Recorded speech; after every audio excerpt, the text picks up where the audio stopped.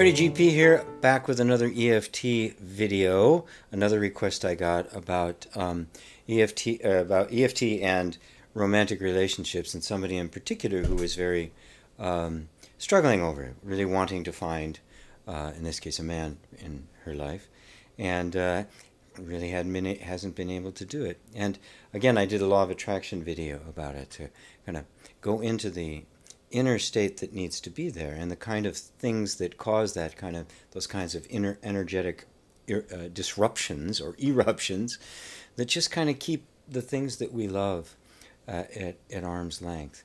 And there's two ways I like to approach it. You know, number one is sometimes it's just an emotional block, and that's what we're going to handle right here in EFT. But other times, you know, it's life inviting you to take a step up, and I never ever want to just take EFT and make it so therapeutic that we just fix things. Right? Yeah, fixed, all good, because that's a temporary fix. I don't, you know, even EFT, if it's not part of a greater program and a greater interest in long-term transformation and the development into who you really are, it's just a very, very nice aspirin, right? I mean, it's the problem will reoccur because you haven't really gotten at the roots. And the root of course is there's this necessity to really surrender, to really trust that life is bringing you to a place, because it isn't. I want to visualize. This happens all the time in law of attraction. I want to visualize the perfect mate, my perfect lover, right? And then I want to have that and not give any thought whatsoever to my own personal development and growth, to where I can actually grow into the place where my energy is a match for it. Which is, I'm going to hold this really thought, and then my energy is going to go up, and then it's going to come together. You live energy. You don't grab energy. You don't pretend energy. You don't put on the energetic costume. You know, now I'm vibrating like, you know, Superman or something. Or now I'm vibrating like the handsome guy, right? You don't do that. You live it. It is the tenor of your life. So if you want to change your vibration, you need to change yourself at the roots. You just need to go right in and be willing to let life bump up against you that brings out of you the new stuff that you didn't think before. I mean, it's just the way it is. You know, we're lazy. If life doesn't kind of bash us upside the head every now and then, we'll stay exactly the way we are and complain about it. So, all right. But in this video, I want to take EFT and I want to go and address it right from the point of view that there's simply an emotional block between you and what it is that you want to have. And we'll explore it from that point of view. All right, so let's start on the karate chop point.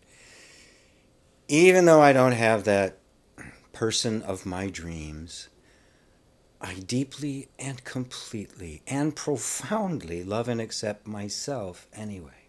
Very important. So even though something's in the way, I just can't attract that perfect relationship, that perfect lover, I deeply and profoundly love myself just the way I am, and accept everything that's happening as the way it's supposed to be. So even though I don't have this in my life, it isn't here, and I have a deep yearning for it, I totally love everything that's going on. I love myself, I love the circumstances, I even love the yearning. And I'm willing to go wherever this takes me. Let's tap through the points. I really don't have what I want. I don't have who I want. And I'm feeling empty. I'm open to the possibility that maybe even that relationship won't fill up this emptiness. I mean, I have felt it before. Oh, that's crazy. That's what I want. That's what it's a yearning for. That's what I have to have. But I am open to loving and accepting myself anyway. Loving myself whether I have it or not. Allowing myself to be happy whether I have it or not. Wow, I hadn't thought of that. Is it possible to be happy while you're waiting? Is it possible to be happy and actually just be content where I am?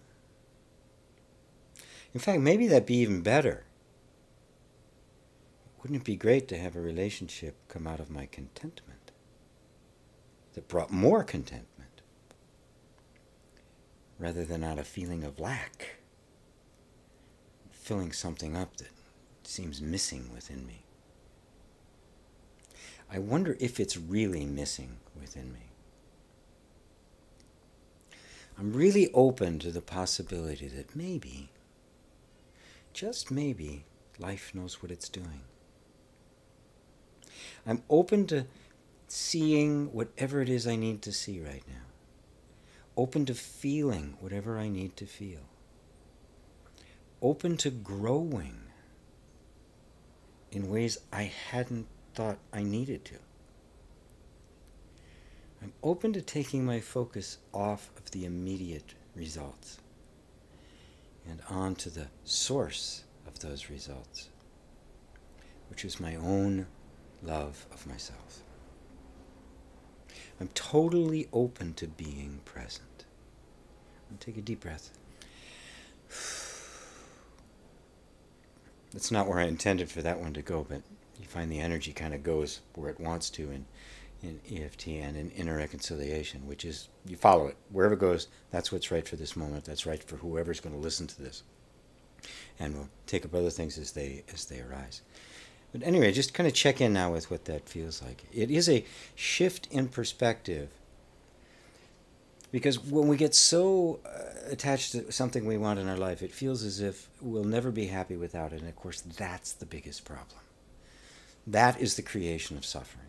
Right? When we think that our happiness depends on the having some particular object, some person or relationship or object or circumstance or state of mind in our life that is going to be the thing that fills up that hole, you have created and will perpetuate suffering, because that's what suffering is the sense of not being enough, the sense of lack. And the mind wants to fill up lack through something externally. The heart says, there's nothing out there to get, it's all right here. Now don't let that put a scare into you. As a matter of fact, tap here, just tap on the collarbone while I'm saying this, because it's really important. It puts a scare into people when I say that you don't, that to fill it up from the inside, you don't need anything out here. Because when somebody hears that, well, that means I'm not going to have it, right? Which is, of course, the same, the same voice using different words. If you had it, and it grew out of your sense of lack, it would only temporarily hide the sense of lack. There's somebody that's in my training right now that keeps having these, I mean, this woman he really wanted, he has her now, and all he can think about is her cheating on him and being with somebody else, right? You have to get to that essential sense of lack, or you'll never actually even be able to enjoy the presence. But what happens now if a relationship grows out of the energy of your own completeness?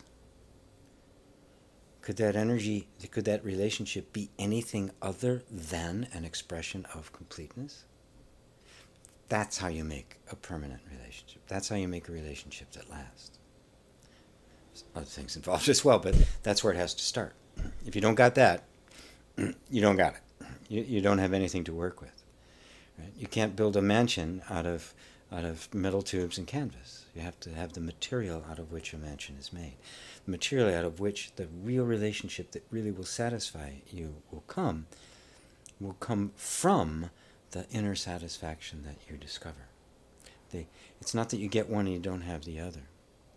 What actually happens is you get one, and that's what expresses itself in the other. I've often said that the law of attraction should be renamed the law of reflection. You're not attracting it. It's like the mirror. The image in the mirror changes because you're changed. Right, let's tap through the points. Do this one more time and anchor it into the system.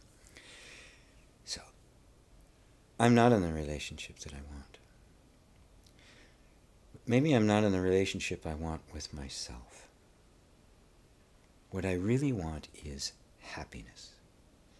Happiness that doesn't come and go all the time. Happiness that isn't a cheat. Where do I find permanent happiness?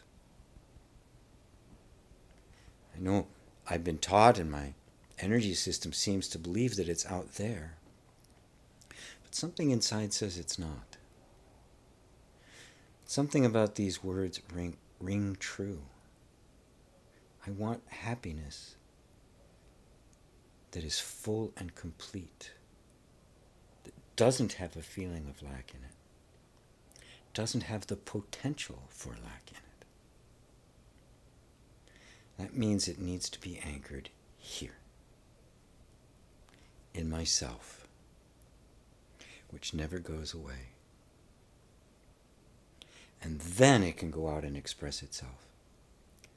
I'm going to let my happiness find my perfect man, my perfect woman.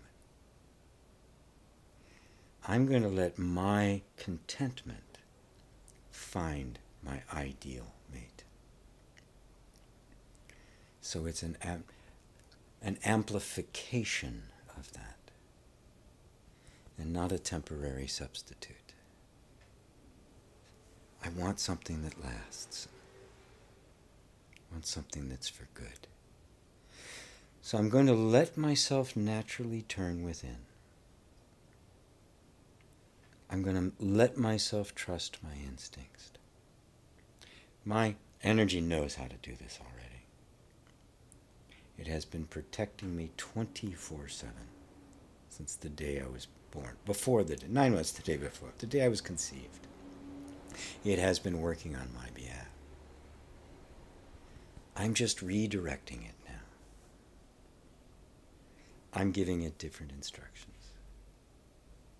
Find the happiness within, and let that reflect itself without. Find the happiness within. I know you can do this. I know this energy within me can do this, because its nature is divine. Thank you. I love you. Take a deep breath. I really hope that's helpful. Again, I always like to point out that my approach to EFT is different. I call it the MasterHeart approach, because it really embodies inner reconciliation, where it's this just very gentle way of working with your energy, completely respectful, completely loving, honoring all the parts of you, honoring the deep yearning for a relationship, but not letting it get corrupted by the idea that somehow the only way it can be fulfilled is out there, but keeping the order of being in the correct order. It all starts here. And when here has been nurtured and loved, it reflects itself out there. And this doesn't have to take a long time, as you've just experienced. Until later, GP Walsh. Namaste.